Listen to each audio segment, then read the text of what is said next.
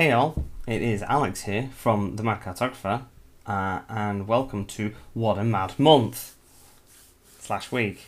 This is probably going to be the last update that I do this month, although there is going to be a video that's coming straight after this one. I'm releasing two at the same time, and you'll find out why later on. So this is going to show you where we're up to with this month's September theme.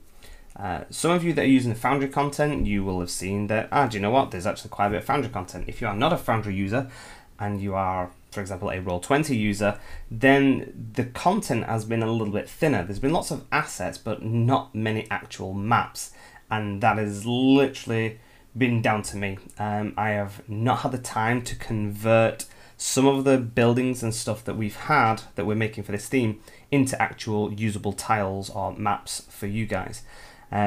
So I'm kind of showing you where we're at with them at the moment. I'm going to be kind of pushing them out over the next few days. However, I'm letting you know now, if you are a supporter this month and for whatever reason you have ended your pledge and you won't be a patron next month, at the end of this month I'm going to be sending out everybody a link to the towns and cities folder on My Airbridge, and there will be a private link that will expire at the end of next month, so you will still be able to access this month's maps next month. If you are a patron this month, you will get access to them because you've paid for them. You know, you've paid for the month and you deserve a month's worth of content. Me not finding the time to get them out because of things that I will explain in a moment, that's not fair on you guys, so we want to make sure that you are getting them. For those of you that are Foundry users, you already have the JSON, and so when this kind of content is updated, you will be getting it anyway, so you don't need to worry about it too much. As ever, at the end of the month, we will be sending out the Foundry JSON link to everybody who is an All the Things tier supporter. So we're going to make sure that you guys do get the content, that you do get the maps, and honestly, just apologies from predominantly me, not even Steffen. Steffen has been knocking it out the park this month. There's been a lot of stuff that's fallen on my shoulders, both with my real life, away from this whole map making thing. Stuff has come up, and then there is a new project that I've started that has dominated more time than I thought it would. And so that's what I'm going to explain in a minute. However, I want to show you where we're at with the content, what we have been making, what we will be releasing, and what you will be getting access to, hopefully over the next week. So we are making a bunch of these city tiles. So these are 19 by 19 city tiles, similar to the ones that we did with the urban exteriors. The only difference is that we're going to have some interior elements to them. So all these tiles that we are making, there is going to be a central building that you can see has green doors, and that means that there is an interior version of it. And we'll be releasing the canopy rooftop with all these elements. So even if you're a Roll20 user, you know, you can still have these canopy rooftops and still be using these tiles to build up a larger city scene. And we've got a few of them. We've got a few of them that are already knocking out, and you know, there's going to be a bunch of different rooftop assets that you will get access to if you are an All the Things patron. We've got a bunch of them. We've got a ton of these normal tiled ones. We've got a ton of snow ones as well, for you to kind of build up your own different city scenes. And again, we've got the interiors and exteriors. For the Foundry users, and I'm going to demonstrate them again in a minute, we have these as pre-made placeable buildings. So you'll be able to build up your interior buildings with a lot more detail. But one of the big maps that we have got is this city centre, this kind of like main central plaza map that Steffen has made. And this is going to be released as a tile, as a full exterior, because it's a pretty cool map. You know, there's lots going on. You've got this this kind of back street area here where there's plenty that can be going on. And this fountain in the middle is going to be a removable asset, so you can switch it up with some different options. There's going to be a fountain. I think there's going to be a rift, I think Steffen said he was making. and then also classic gallows. There's going to be a gallows in the middle of this, so whether they're using it for some Assassin's Creed style plot line where you've got to save someone before they get hung, or you're doing something for Curse of Strahd and you're needing some sort of Vallaki town square, then you have an option with this one. So we're going to be releasing this in 3 different versions of the tiles. It's going to be a large tile like this, I think, and as you can see, there's all these green doors everywhere because Steffen did me no favors by making this as complicated as he did. There are all blank interiors as well for you to use our assets or other people's assets, and decorate whichever buildings you want. And again, we'll be releasing these as individual rooftop elements where possible. I'm not entirely sure how we're going to do this. In Foundry in particular, we're going to use the canopy system primarily. However, there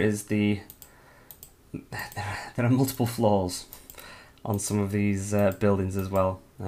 Again, Steffen just really likes making things really difficult for me and upsetting me. So this one's gonna take a while to do. When you finish making it,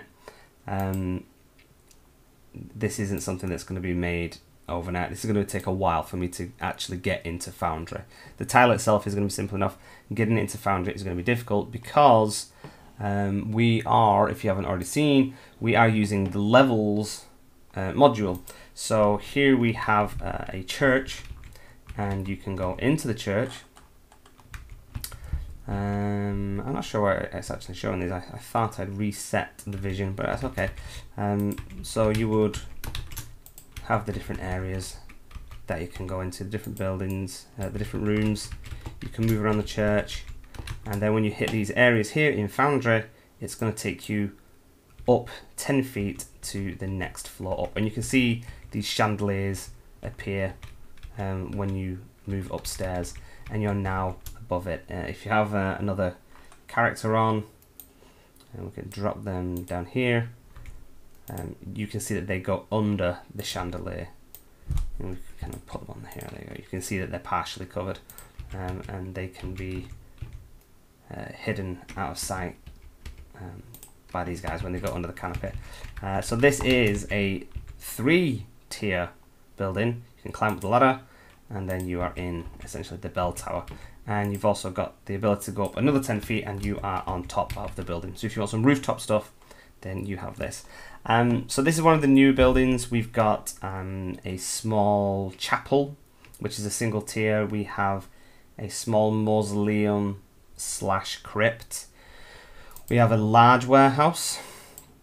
You can see here we've done something similar that we did with the bridge, the covered bridge from Dreaded Domains, the Headless Horseman's bridge, where when you go up here and you go up 10 feet, you're going underneath these beams up in the rooftops, these rafters, and kind of prompting the players that they could potentially climb on top of them and be moving around this warehouse, getting into these rooms a little bit more stealthier.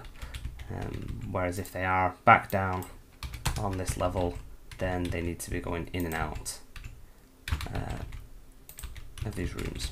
And again, as ever, 30 feet and you're up on the rooftop. So we've got that. We've taken the herbalist building from Van Richten's herbalist shop, which we did in Dreaded Domains 1 or 2, I can't remember. But we've got this as its own placeable building, and these are all placeable in Foundry. For anybody that's not seen it, they are being made. Oh, here you go. So here's the small chapel and the mausoleum building. We have got some. They're all placeable. At least they all will be when we finally manage to update them. So we have. Where is? There you go. So you can have the blacksmith shop, and you can move them around and place them, and you can rotate them. You can build up your own little town scenes, however you want to do them. And these combined with some rooftops, when your players are walking around, some little street elements as well, you'll be able to make your own towns in Foundry, and we've got every building that we're making has in Foundry, every placeable building has a snow variant and a normal tile variant, and we've got the different backgrounds with snow and mud and cobbles and a variety of different ones that you can use. So this is a pretty extensive theme that we've done in 1 month. I think we've got, I think it's 14 placeable buildings, and that's not including the large city square that Steffen has done. I think one of the other buildings we've got that I've not converted yet is a small warehouse, and then I think through the other videos I think I've shown all the other ones. So there's a lot of content here this month, just not managed to get it all out to your good selves, but believe us, you know, we are absolutely trying to get this out to you.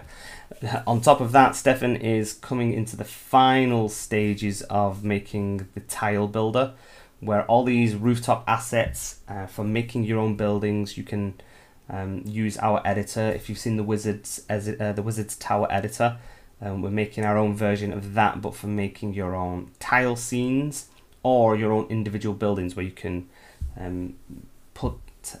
you can make the walls, and you can place assets and furniture inside, and you can then export the PNG of a building, so you can be making your own buildings or make full tile scenes. That's all going to be coming in the next few days. That's going to be something that is available ongoing for people in the All the Things tier. Might not quite be available at the end of this month. Again, trying to make that, trying to make all these new assets, trying to make all this new Foundry content, trying to do stuff like this.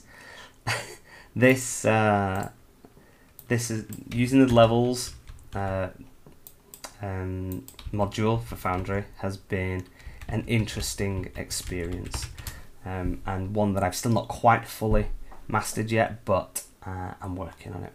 So that's everything that we've got at the moment that we're working on getting out. I'm focusing on getting the tiles available as soon as possible, and then getting these additional getting the tiles and the pre-made buildings placed into Foundry for you folks. But this is a theme that we'll come back to. We've not managed to do all the buildings that we wanted to do. Not even got a tavern, which I'm quite disappointed that I didn't find the time to do a tavern. But that just is the way it is. But we will come back to this theme again. Next month, however, we are going to be doing the Feywild, because of the release of Wild Beyond the Witchlight. We're going to be doing some cool little maps and asset scenes for the Witchlight Carnival. We're going to be doing some additional Feywild content that will be supplement stuff, not just for the adventures that are in here, but for anybody that is having something of a Feywild encounter, but a Feywild campaign. But the maps will always be usable in other areas anyway. Even if you're not going to be sending your players into the Feywild, I think you'll find a lot of use for the maps that we've got planned. So they are going to be October's theme.